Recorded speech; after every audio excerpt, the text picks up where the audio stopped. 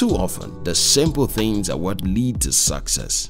But the irony is that the lesson most crucial for success are often the most difficult to learn. Simple as they are, these may not be the fault of the lessons, but because we are humans.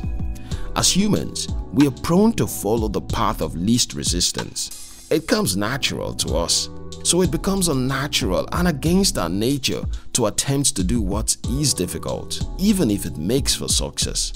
Most people aren't successful not because they didn't have the opportunity, but because they do not do the things they are supposed to do. Those things are often difficult.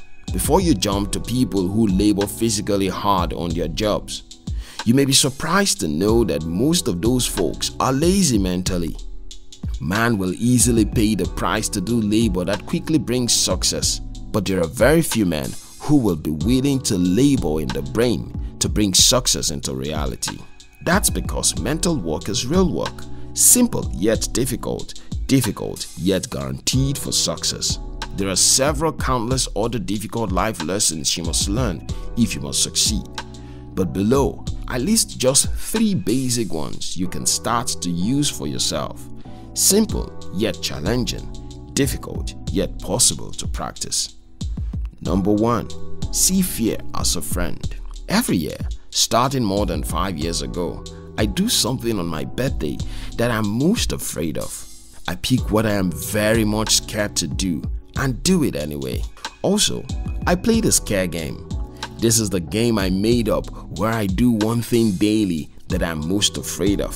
I have to admit it's been a while I played the game, but when I did, it had a significant impact on my life. This may be the hardest lesson to learn. If I told you to meet the richest person on earth, would you do it?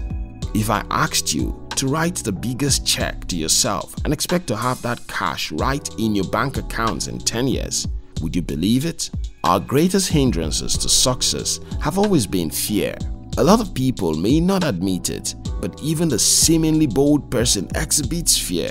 He can try a whole bunch of things, but he won't attempt the serious stuff that would make for even bigger successes.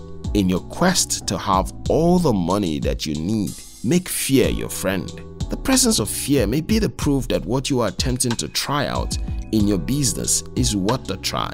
Once, I heard the story of a king who wanted someone to marry his daughter. The only catch was that the suitor must be willing to swim in a river swarming with crocodiles. None of the men around could swim the river, but the man who had been very poor for a long time dived in without thinking. He swam through and married the princess. Leaping and swimming through the ocean filled with sharks may seem difficult, but when you are consumed by the desire to have words at the end of the ocean, you jump on and swim through. On March 11, 1984, in the Westmans Island of Iceland, the 74-foot trawler Hellesay overturned in a storm. Guðlaugur Friðriksson made history.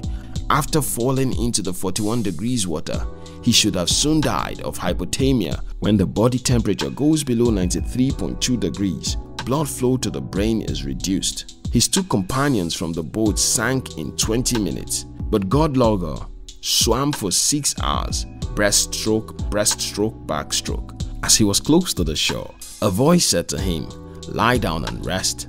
You deserve it." But a stern voice of reason argued, "If you go to sleep now, my lord, you will never wake up." Somehow, Guðlaugur defied all laws of physiology and survived. Everything you want is on the other side of fear. See fear as a nudge to give it a try. If it fails, at least you gave it a shot. Number 2. When it comes to business, be far more curious than your competitors. Some years ago, when I discovered I would lead a particular group that was filled with smart and highly intelligent people, I was scared. At the time, I struggled with speaking good English and expressing myself confidently. What did I do? As soon as I was given the office, I bought all kinds of great books and novels especially. I read so much I thought my brains would blow out. I studied night and day, read everywhere, read while I was working on the road until I became proficient in English and gained some high level of confidence to lead that group. It's difficult to learn much more than your competitors because it means you have to spend most of your time doing what others won't do. You have to spend your time reading business, personal finance, or self-development books while others are watching TV. You have to stay up planning and sometimes studying your market while others are snoring. You have to spend a large amount of money to travel for a significant business seminar while others think it is unwise to spend so much money training your mind. But the good news is, when you know what others don't know, you have what they don't have. I have lost jobs and opportunities in the past simply because I wasn't as prepared as I should be. I made up my mind that I wouldn't be caught off guard like that anymore. This may not be a fun thing to do, to be actively more curious than your competitors. But when Henry Ford wanted to compete and win in the highly competitive automobile market, he learned what his competitors didn't know and soon beat them to it. Knowledge is still power, and the amount of information available to you that you use is still key to your liberation. Number 3.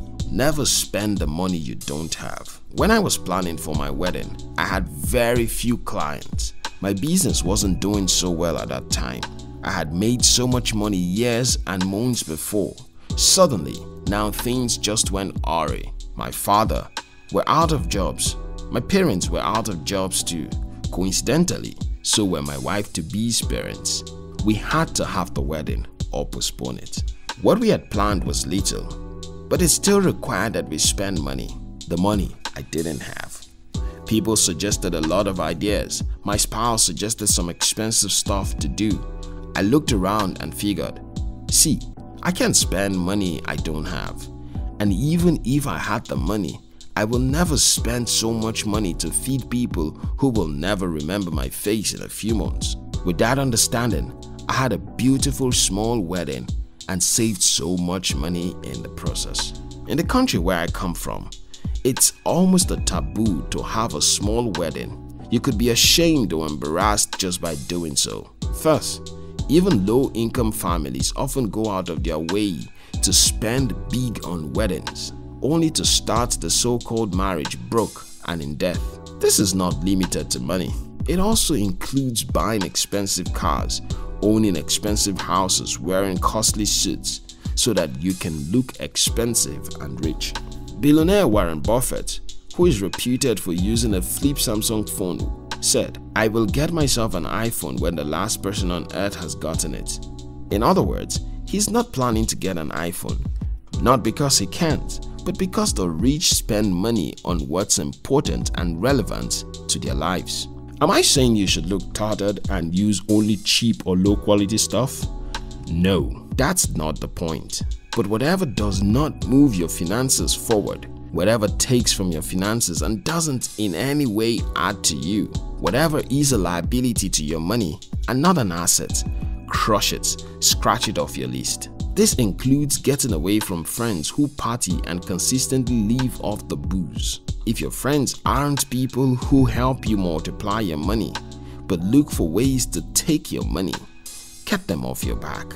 I know, in a social media frenzied world where showing off what you've got is the norm, it is almost difficult to learn this lesson. But here's the thing, don't spend money you don't have to please people who don't like or care about you. At the end, whose purse loses the cash?